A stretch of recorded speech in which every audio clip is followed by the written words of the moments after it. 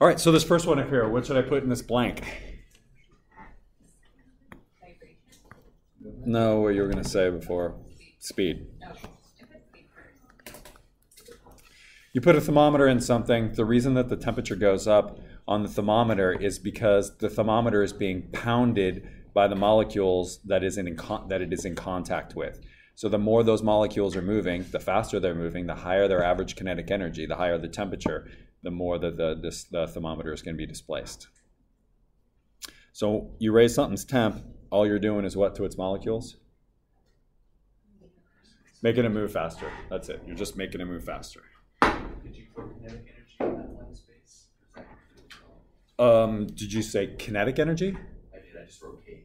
You'd have to put a line over the top of it or write average kinetic energy because it wouldn't be its kinetic energy. It would be its average kinetic energy. Okay, so what am I looking for in this one? This next question. No. No, I'm not. Oh, wait, I am. Sorry, I am heat. How much heat? I am looking for an answer that has units of calories. Do I have any calories up here anywhere? Yep.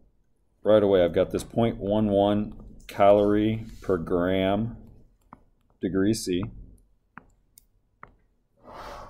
And so what I need to do, I've got the calorie unit right where I want it. What I need to do now is to get rid of the grams and get rid of the degrees C. So how am I going to get rid of the grams? So if I put 220 grams up top, then my gram unit's going to cancel out, and then I'm just left with this degree C unit. So what do you want to do with that?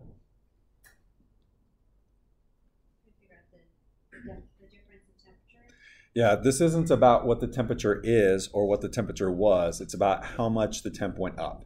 So in this case, the number that's going to have to go in here is going to be 82. So I'll put an 82 degrees C here, and that's going to cancel there. And then I'm going to get irritated with the keyboard. And somebody has this? 1984 calories. This is random that it was that number. Might turn out to be like that with Mr. Trump. So is that the right number?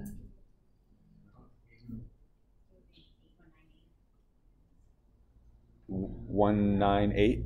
1980? Everybody okay with that? Yeah. There's only 3 sig figs up here, so I can't report that 4. So 1980 calories would be my answer. All right, so we're going to act like what we were really looking for with this one is what the initial temperature of the lead was. So I said draw a little picture because you're looking at some water and some lead, and it goes in here, and I got this lead sitting at the bottom of this water. So I should be able to figure out a few things before I start the problem. So what kinds of pieces of information should you be aware of? Yeah, you'd have to know what the specific heat of water is, which is 1. But from the information, what do you already know about the lead? No, actually, I don't know that. It's hot.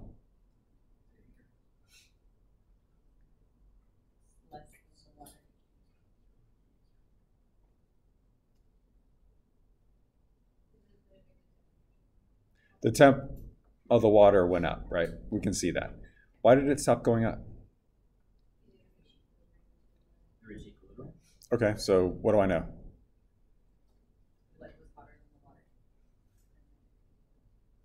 I know a very specific piece of information. I know an actual number with a unit.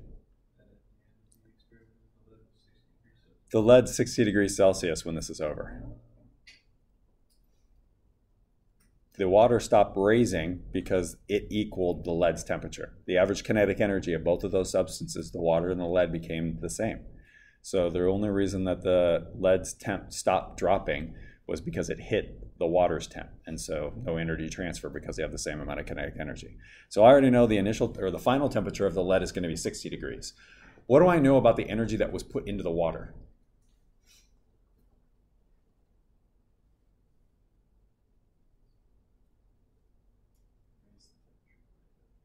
Anything else?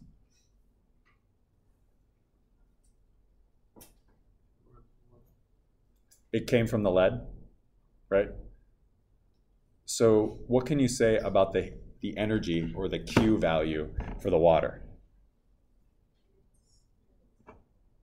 I didn't hear you. It's lead's output, right? So whatever water's Q increase was, that was lead's Q negative. Same exact number, but opposite sign. So if we can figure out what the increase in energy for the water was, then we can figure out what the decrease in energy from the lead was.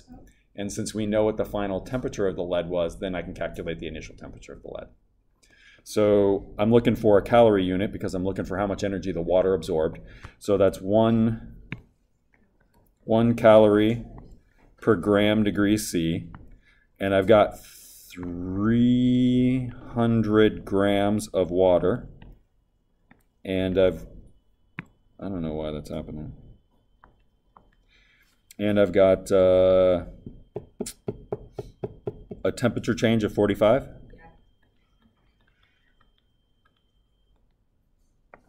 No idea. Okay. So I think it's 10,500 calories. Oh, it's 13? Okay. I'm just trying to remember from yesterday. So 13,500 calories is what the water absorbed.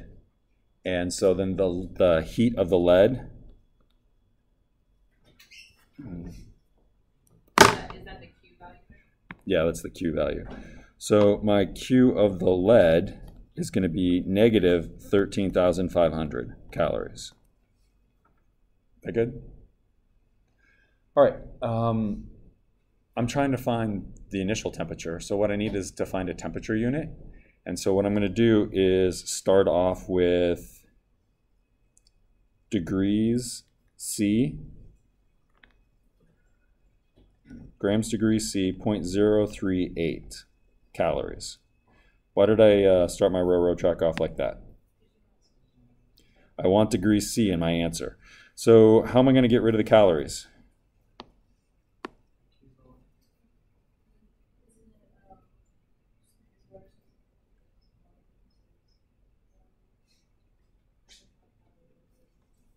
We're talking about the lead. I'm going to use what I just figured out, right? This negative 13,500 calories. And I got to make sure that it's a negative value because it lost that heat. Okay. If you're figuring it for the lead, so you would use its Q value. Correct. So I need to get rid of the grams. So that'll be 80 grams down here. And so the grams are gone. And so then I've got degrees C, and it's like 4,400 or something like that. 4441? Is that what it was? 13,500 divided by 80 divided by 0.038. Yeah. Okay, so it's negative 4,441 degrees C. What is that a measure of? But what? Temperature of what? Not the temperature of the lead. I didn't hear you. It sounded right though. It's not the water, the lead. It's the change in the temperature of the lead. It's not the lead's temperature. It's the amount of heat or the amount of temperature change of the lead. So what can I say about this lead? Its temp dropped dramatically, right? 4,000 degrees, its temp went down over that. Okay, so is that what I want to know? I know what it's at, and I know how much it lost, so how do I figure out what it started at? Delta T is equal to temperature final minus temperature initial, right? And I know that the change was negative 4441 degrees C, and I know the final temperature is 0 or 60 degrees C, and I don't know what the initial temperature is. So I do a little bit of algebra, and I flop the temperature initial onto the other side, and I just add them up. So we end up with the temperature initial being, what is that, 4501? Is that right? Did I do that right? Looks okay. So then my answer for this one would be initial temperature would be 4,500 degrees C.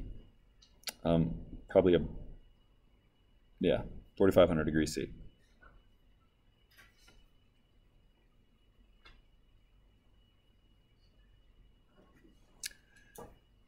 Are we good with that? That one was a little more involved, right? Walter? So I stopped halfway through because it said chunk, and that made me think solid. So I thought it was missing something. I see something like that on this. Roll with it. He's asking about chunk because at this temperature, lead would be a liquid. Doesn't matter. It was a chunk of liquid lead that got plopped into there. It definitely solidified after it hit it. Why did the lead need to be at such a high temperature to change water 45 degrees Celsius? Water is very difficult to heat in comparison to lead. Lead is, it's like 4%. It's like 96% harder to heat water than it is to heat lead, hence that 0.038. So much easier to heat the lead, which means it's much easier to do what to it? Cool it. So it's going to take a lot of heat inside that lead to actually get it to cool down enough to make any sort of change inside of the water. So anybody seen any movies or actually know anybody who like makes their own bullets out of lead? Yeah. If you're heating that up to a liquid state, does it take a lot of water to cool it off to get it to be able to handle it? It's like I feel like I'm putting it in 2 or 3 ounces of water, and how could that liquid molten lead all of a sudden be cool enough for me to touch? And it totally is. The water's temp goes up like 20 degrees, and I can just put my hands in there and grab the thing. So it's nice that water's temperature, its specific heat is so high comparison to everything else. What's a really good reason for the specific heat of water being high, being really good for our ecosystem and humans? What? What about it? Not just the fish, though, but for everything, right? We're constantly being pounded by radiation from the sun, and the water heats up during the day and cools down at night, but I don't get a dramatic change. It's harder to heat, it's harder to cool, so it's sort of a buffering or a mellowing effect of temperature change. If you live next to a lake, the temp is going to be pretty constant as opposed to where's the mouse? If you live out, desert, really hot during the night or day, right? And really cold at night. You could get frostbite in a desert and die of heat stroke in the summer or in the daytime in the same place. And that's not going to happen if you're next to a lake. Okay, how about this next one? Ignite a piece of paper with a magnifying glass and sunlight. Why does the paper continue to burn after I've removed the heat source? Does it have to do with spontaneous combustions in the cellulose? Spontaneous combustion of the cellulose. You're 100% right. I'm not completely sure you know why you're saying that, though. Well, just because the cell walls have a way of regulating. So that's why what I was reading is like the paper doesn't just explode all at once and it has this continuous burning thing. The spontaneous combustion is going to happen, but the paper happens over, I don't want to say an extended period of time, but it happens because of the combustion happening within cells. So it moves from cell to cell. Is it because of the exothermic You're looking at it much too in depth actually than I'm thinking about, but you're right. It's sort of like a burning building. Like one room catches on fire and then the heat between the two walls causes the next room to catch on fire. So you might be at the other end of the house and not even know the other half of the house is burnt down. I can hold a piece of paper and 3/4 of the piece of paper has been burnt, right? And I still don't even know it if all I'm doing is holding on to the piece of paper. No, I take away the heat source, but it continues to burn. So tell me about the bonds. Say that again. They're weak? I don't know what you mean by that. As in, does it take a lot of heat to start combustion? So the door you heat going, it starts going on from combustion on the edges of Okay, but there's a second part to that. So it's not super hard to break the bonds of the glucose, which is essentially what the paper is. And say again? What produces that heat though?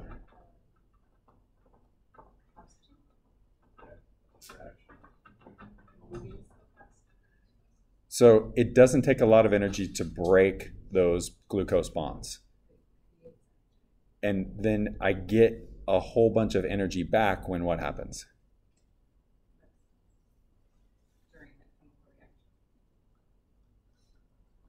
So it has to do with the bonding with the air. Well, I mean, technically, yeah, but when I make a new bond, that gives me a bunch of energy back. Maybe we didn't get as far as I thought we did in the notes. Did we not get as far in the notes as I thought we did? Are we behind the other class a little Was it bit? that, like, actually formed, because I wrote out what I did with the cellulose, and it looked like it actually formed water. It does form a water. And so is that where you get the energy from? Is because you're forming that substance? And that creates the next. Energy in is less than energy out. So I initially start the cellulose burning, the glucose burns, and as it burns, it produces so much energy, what is it able to do? Continue the process. So energy in, energy out. The energy I get out of it is greater than the energy that I need to put into it. So once I get the thing going, I can remove the heat source and then it's going to continue to burn. I am positive there is wood in my wood stove right now still burning.